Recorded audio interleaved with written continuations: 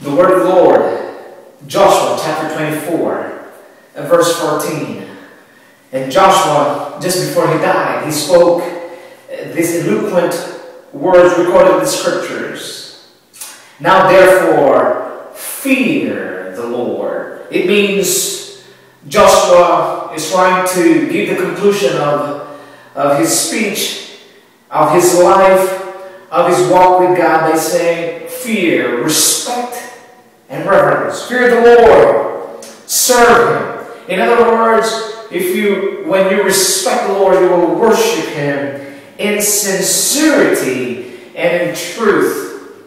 The Bible continues to say, and put away the gods, smaller letter G, gods, which your fathers served on the other side of the river and in Egypt.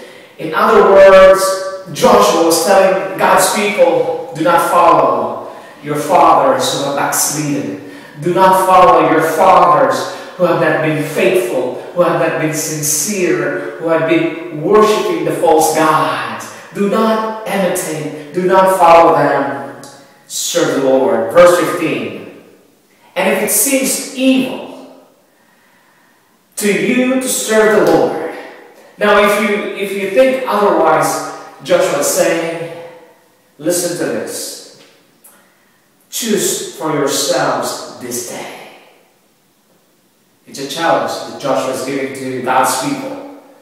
So if you think that the God who created you, the God of our fathers Abraham, the God of Isaac, the God of Jacob, is not a true God, then I would like to offer a challenge. Choose you this day. I love that. I love that statement. Choose for yourselves this day, now. Do not wait for tomorrow, now. Choose for yourselves this day whom you will serve, worship. Whether the gods which your fathers served that were on the other side of the river, or the gods of the Amorites, in whose land you dwell. But as for me, Joshua was saying, but as for me and my house. This is a lesson for us that, yes, salvation is individual choices, but salvation can also be shared with your family. But as for me and my family, Joshua is saying, in effect, we will serve the Lord.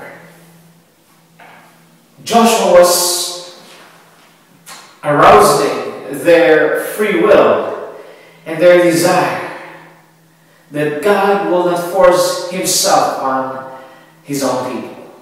Choose you this day, beloved, whom to serve. If you think the God of your fathers is to be served, then go ahead. But if you think that the God whom we serve is worthy of your respect and worship, serve Him indeed. Choose you this day whom you will serve or worship. But as for me, Joshua is saying, and my family, we will serve the Lord. A very uplifting, inspiring, encouraging words for us today. That indeed at this very time, just before the Lord Jesus Christ, a crucial, critical juncture of our Christian walk, let us be audible in saying to all those who are observing us, we are worshiping the true God with sincerity, with solemnity, and with special urgency.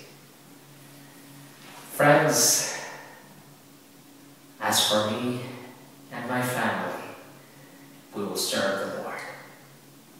May God bless you. This is my prayer.